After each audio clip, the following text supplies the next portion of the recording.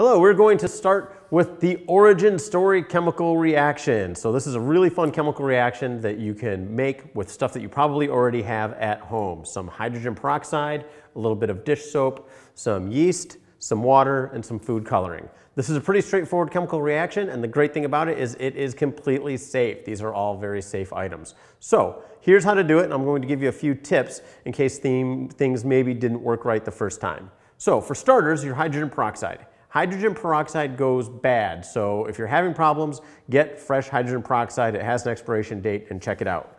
We're going to use a cup of it that is a little bit over 200 milliliters. One of the things about this chemical reaction is you don't have to be super exact on the measurements, so I'm just going to fill this flask up a little bit more than halfway. There's our hydrogen peroxide. To that, I'm going to add a good squirt of dish soap. This is what makes all of our bubbles, so don't be shy with that. And we're going to add a little bit of food coloring. I'm going to add some red and blue to make purple. Okay. So we'll give that a little swirl. Wow, that's really dark. That is going to be fantastic.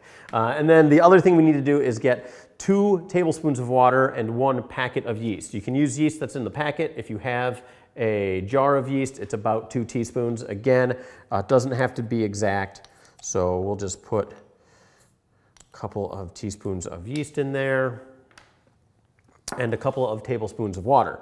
It does help if the water is a little bit warm, so but not hot. So just like warm bath water is a good temperature, nothing that would scald you or irritate your skin. So we're going to get this all nice and mixed up.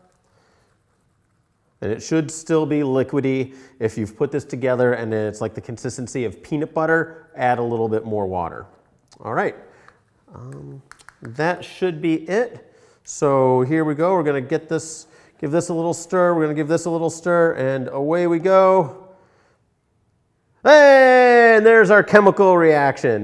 You can see I didn't quite stir up the yeast completely, so it's a little chunky. That's fine. In truth, our hydrogen peroxide is a little bit out of date, so yours should probably foam up a little bit more than this, but we certainly have this fun, oozy, origin story appropriate chemical reaction to play with. Hope you have fun with it. Now think about who your superhero is going to be.